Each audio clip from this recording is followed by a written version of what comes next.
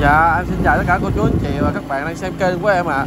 Thì sáng hôm nay thì em quay video thì từ rất là sớm, nhưng mà up video với bạn là up video á, cho nên là không có video nó không kịp gửi đến cho cô chú anh chị xem sớm được ạ.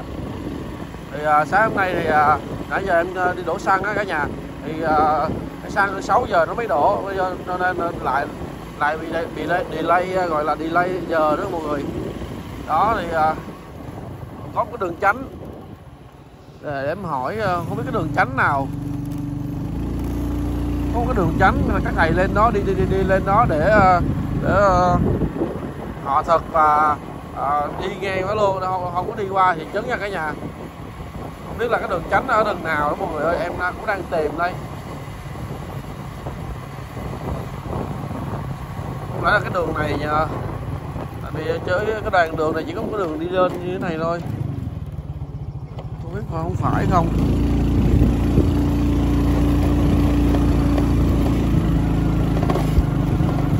Thì, nghe mấy cô đi làm rẫy á, thì các cô cũng nói thầy sẽ đi đường này phải không nhỉ?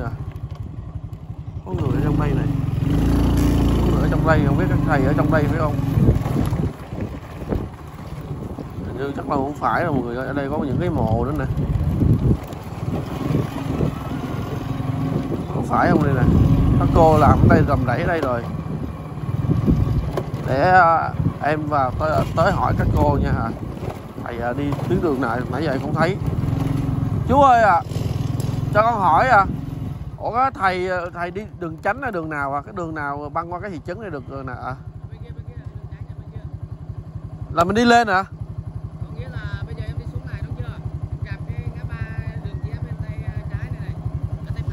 Tay phải, tay trái hả?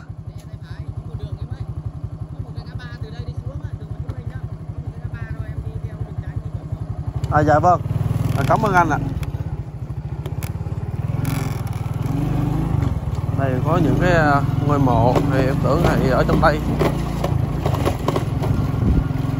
Ở trong video của em thì nó rất là dài, em coi cho em đăng lên thì cô chú anh chị mình xem cho nó sướng, không bị gọi là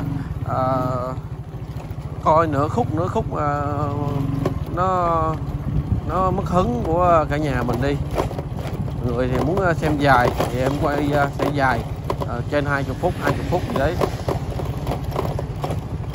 Thì tuyến đường trên đây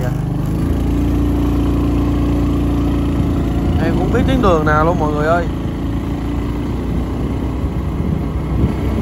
Đây là nhà hàng mà, để em chạy lên một phía trên một xíu nữa. Các thầy chắc đang ở dưới đây họ Thực rồi, tại vì nãy giờ thì cũng lâu rồi, chắc các thầy cũng họ Thực và cũng có cần đủ đồ ăn rồi ạ. Các Phật tử cúng dường cũng đủ đồ ăn rồi.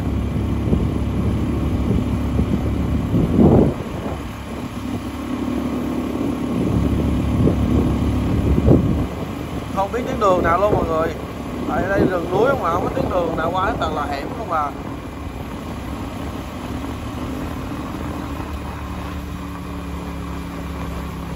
Tại vì tuyến đường ở trong thị trấn đang có một cái lễ gọi là của bên công an huyện là dưới đây cái lễ đó là phòng chống tội phạm ma túy, làm cái lễ dưới đó rất là đông, chắc là các thầy cũng sẽ không có đi đường đó. Đây đường này đường này đường tránh đó anh. Các thầy đường này dạ, trời ơi quá mừng rồi. Thì có thầy vậy là các thầy đường này không biết vì sao mà các thầy biết đường này mà đi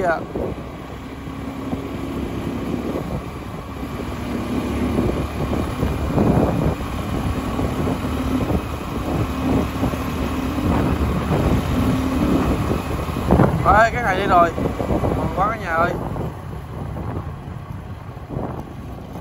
Thầy đang ngồi Thực ở đây. Anh hai mấy thầy kia đến đây chưa? Dạ em mới tới em chưa biết ạ.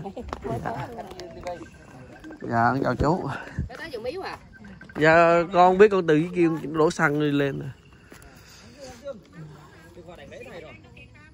Được ơi em biết mà, được rồi đánh lẻ thầy Minh Tuệ mà. Nhưng mà cái thông tin đó thì nhà nước mà đưa lên thì hiện tại là hồi sáng nay là em thấy nhiều xe du lịch, nhiều xe tải bán tải, rồi nhiều xe 4 chỗ 7 chỗ là đi lên hướng nhà thầy. Thêm một cái thông tin nữa là những cái báo của nhà nước chính thống luôn là người ta cũng đăng cái địa chỉ luôn của thầy ở trên báo luôn, thì gây ra thế nào cũng gây ra một cái sự gọi là đông người ở xung quanh cái chỗ mà thầy đang ở ạ. Ở đây thì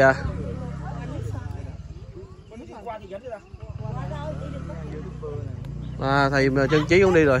Các thầy buổi sáng này dùng họ thực cũng đã xong nha mọi người. Đây là thầy Minh Đức ạ.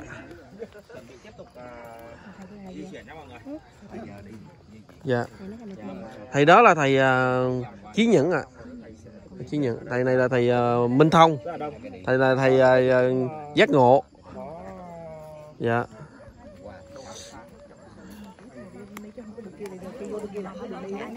Thầy giác ngộ là khác. Nói chung là hai thầy cũng có khuôn mặt gần giống nhau thôi, cũng có điển trai. Thì thầy như Anna là thầy đi phía sau. Dạ chị đứng xích mấy thầy chị phải đứng xích thầy ra một tí để cho thầy giữ giới ạ. Dạ, chụp lên hình là cũng khó lắm mà. Cũng có các thầy hôm nay mới thao thực xong rồi tiếp tục lại. Nói chung là mấy chị ở đây thì cũng rất là có duyên với các thầy ở đây. Bộ hành riêng rồi nha. Đi riêng rồi. Dạ sư muốn an tĩnh dạ. Là đi một mình, không có ăn, không có ở để họ tập trung thôi. Dạ, ở đây thì có một cái mộ nha mọi người. Sư giác ngộ. Thôi để các thầy tiếp bò hành tiếp cho dạ sớm gặp được thầy Minh Tuệ và dạ vâng. Dạ đúng rồi thầy. Thôi em tiếp tục lên phía trên để cập nhật cho cô chú anh chị mình cùng xem.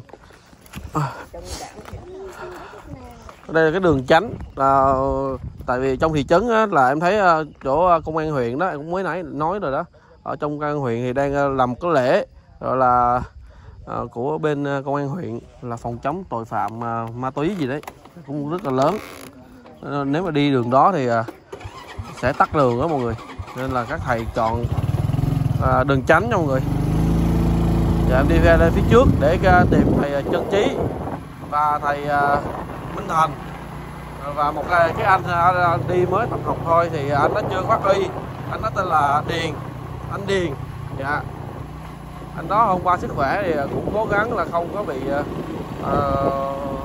nếu mà không ổn em có dặn rồi, nếu mà không ổn thì là gọi cho em liền. Hoặc là gì đó. Bà đi đâu vậy bà? Bà nhà ở đâu ạ? Để con chở bà lên Khúc hả? Nhà bà ở sao mà? Dạ, thì thôi để con chở bà một đoạn nha. Dạ. Đấy. Dạ chắc là đỡ phía sau hay sao á, để chở bà lên một đoạn cho mọi người. Bà cũng bà đi xem thầy hả? Dạ.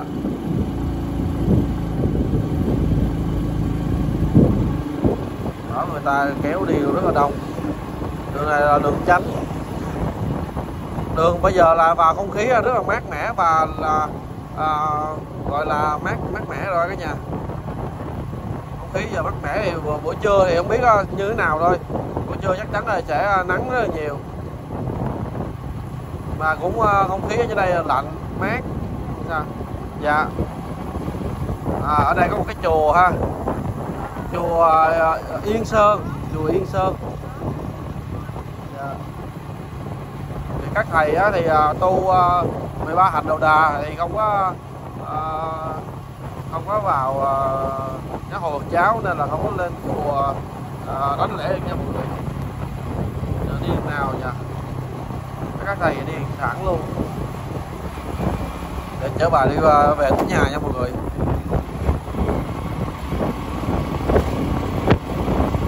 Bà ra gặp được thầy chứ bà? Dạ. Dạ.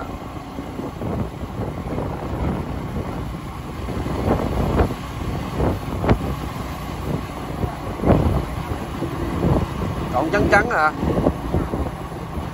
Cọng đây, cọng trắng trắng đâu rồi? Cọng trắng trắng.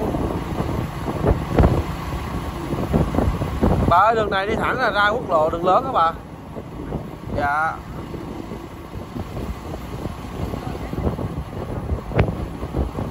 Dạ, nó cái đây à? Dạ đây. Rồi con cho bà ở đâu ạ? Dạ. Dạ chúc bà sức khỏe ạ. Dạ con đi ạ. Dạ.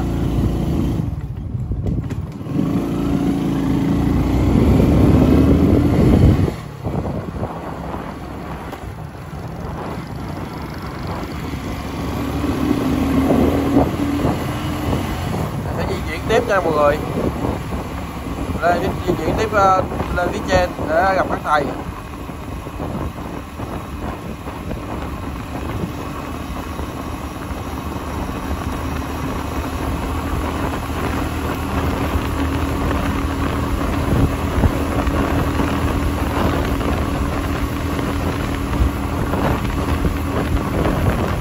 Thầy nghe bảo là các thầy Nhân Chí và thầy Minh Thành đó đi qua thị trấn luôn rồi cả nhà ơi, đi qua cái đoạn thị trấn luôn rồi. Thì không biết là các thầy đã ngồi họ Thực chưa.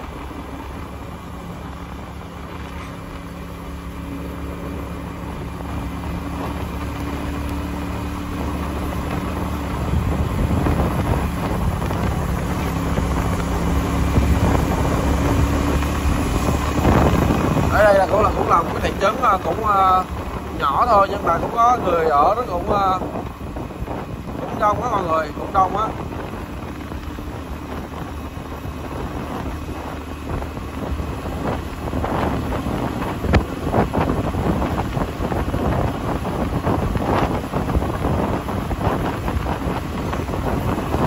Thầy đi nhanh quá mọi người ơi, thầy đi xa rồi. Đi xa quá, thầy là cả buổi nãy giờ cũng thấy chưa tới nữa.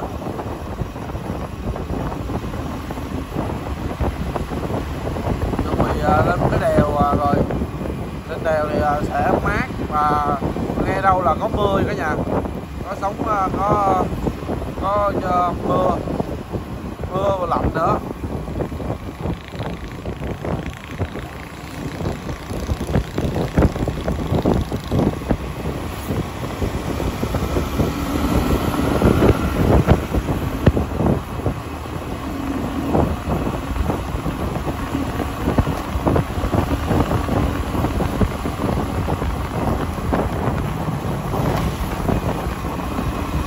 Thầy đi nhanh quá người ta ơi. Một tiếng các thầy có thể một tiếng các thầy sẽ đi được 5-7 cây vậy đó nha.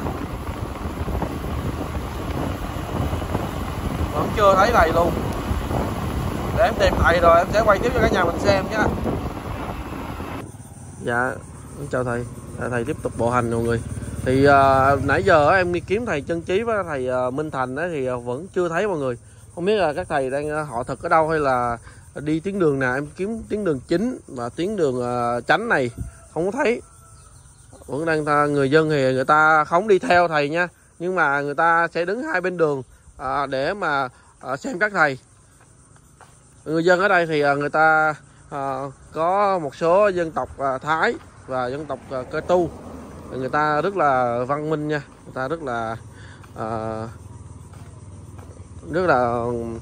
tuân theo là tránh tắc đường á, nên là mọi người rất là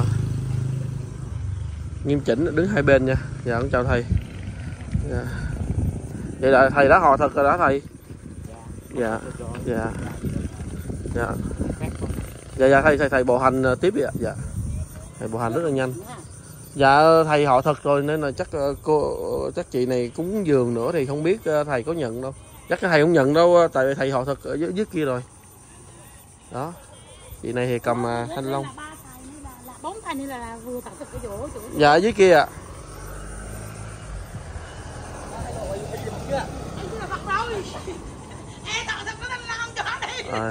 Thì đi theo thầy. đó, các chị đây thì chỉ biết muốn đánh lễ thôi, không đi theo nha mọi người. Đó, tuyến đường các thầy đi vẫn đi thôi. Dạ. Để em cố gắng. Ô, chị này trẻ rồi, thầy đi tới đó kìa. Ý là thầy nói thầy nói là chứng thực mà. Cái thầy nào có muốn thực cho thầy đâu. Đúng rồi, thầy tâm tí. Mấy thầy nói là biết sao á. Đó, mấy thầy. Nhưng mà để xem các thầy chân trí rồi đâu em cũng có thấy thôi. Chắc phải đi theo kè theo các thầy đó. Tại vì thầy chân trí đi chung với lại cái anh Điền đó mọi người. Đó, thầy chân trí đi chung với anh Điền thì để hỏi các anh có bị đau chân hay là gì không. Tại vì mình đi một chặng đường rất là dài. Ô, bắt gặp thầy Minh Tự luôn rồi nha.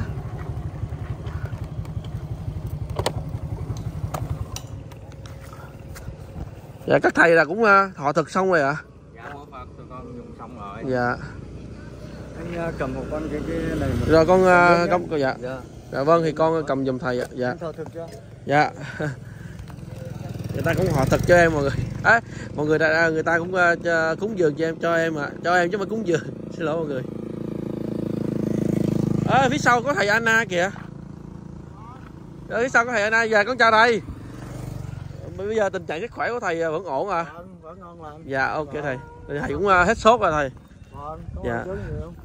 Tiếp tục bộ hành nha mọi người. Thầy rất là thầy đang rất là tăng tốc để mà gặp được thầy Minh Tuệ nha. Đó, sau khi mà em thông báo đến mọi người và các thầy á, là thầy Minh Tuệ sẽ đón tiếp cho phép những người xung quanh ở trong Gia Lai thôi. Đó, nhưng mà rất là nhiều tỉnh thành đổ lên để mà lên đánh lễ thầy, gây ra một sự gọi là rất là đông người. Đây là thầy Anna nha mọi người. Hình như cũng 2 ngày rồi em vẫn chưa gặp thầy Anna, thì bây giờ em gặp thầy Anna rồi cả nhà. Thầy Anna thì đây mọi người hay hỏi đây, thầy Anna vẫn bộ hành rất là nhanh để gặp thầy Minh Tuệ. Không biết là thầy Anna biết cái thông tin là thầy Minh Tuệ cho phép 3 ngày để mà đánh lễ người dân không? Để ngồi chờ, để chắc là chờ các thầy đi tới thôi. Thầy đang tăng tốc cho mọi người. Phía sau còn ai không hả chị? Mà xa à? Xa đâu? Xa thì mình đi xuống dưới đó mình xem thế nào. Em coi người dân họ cũng nhiều người ta rảnh rỗi, người ta cũng đi theo chắc là cúng dường cái này thêm. Qua cái thị trấn này thì tất cả mọi người không có đi theo đâu mọi người. Người ta cũng không đi theo đâu. Ở đây này có 2 thầy nè. Quá mọi người. 2 thầy này đã đuổi kịp rồi mọi người ơi. Thầy Anna và thầy Minh Chí, các thầy Như Ngộ thì cũng đã đuổi kịp rồi. Các thầy cũng đang tăng tốc. Các thầy đang tăng tốc đuổi theo nhau. Dạ. Để có mỗi cô dẫn bộ chắc kêu cô chạy xe đi để tránh tắc đường nha mọi người. Dạ. 2 ngày rồi không gặp thầy Minh Chí à. Dạ con chào thầy Minh Chí ạ. Con chào thầy. Hai thầy đang tăng tốc để gặp thầy Minh Tuệ. Thầy Minh Tuệ đang đánh lễ người dân rất là đông tại Gia Lai. Đó. Chị mình chỉ xe ạ, chứ mình đi sau này tắc đường người ta sẽ đi theo chị đấy. Đấy em nói thật, chị thương thầy thì chị đi xe đây ạ. Chị lên phía trước chị nhìn thầy ạ. Cái gì dắt bộ thế là gây ra một sự tắc đường nữa đấy.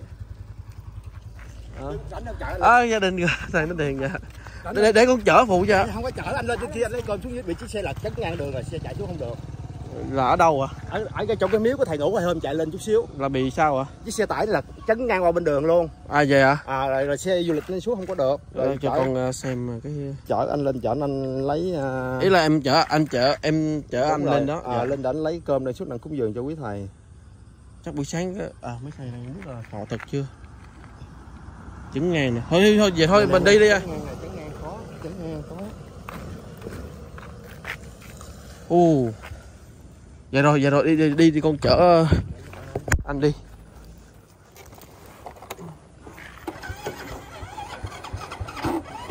Con nghe nói là anh là em ruột hay là của thầy Minh Thiện à? Anh vợ không phải em à? Dạ. Ở đây có hai thầy nữa nè. Để con quay một xíu, là để thầy Chân Chí và thầy Minh Thành. Nãy giờ con kiếm. Rồi giờ kêu thằng của anh đi, đứng đây ở đây con quay đi. Dạ rồi. Chết rồi. Giờ là để anh vô thường đi dùng. Vô thường chở tỉnh lấy cơm đi, xe nó chắn ngang rồi xuống không có được. Anh vô thường đi giùm em với. Thì bên dưới đâu?